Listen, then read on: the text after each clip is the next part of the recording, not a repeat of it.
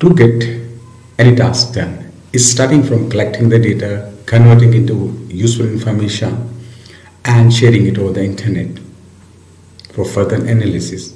The entire IoT architecture is divided into 4 stages.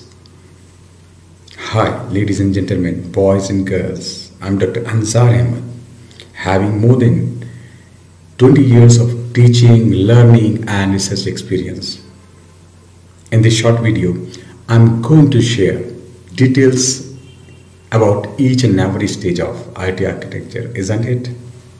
So let's find out first device.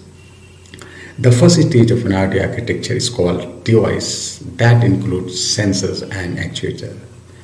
IoT implementation you can't imagine without the presence of connected objects, which is the theme, which is the purpose of IoT networks.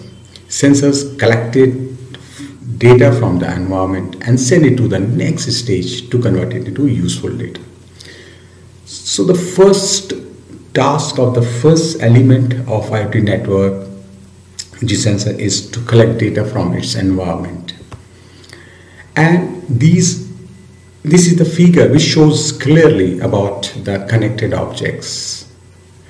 First example we can take car. Car has many embedded sensors inside it, which tells about speed, fuel, location.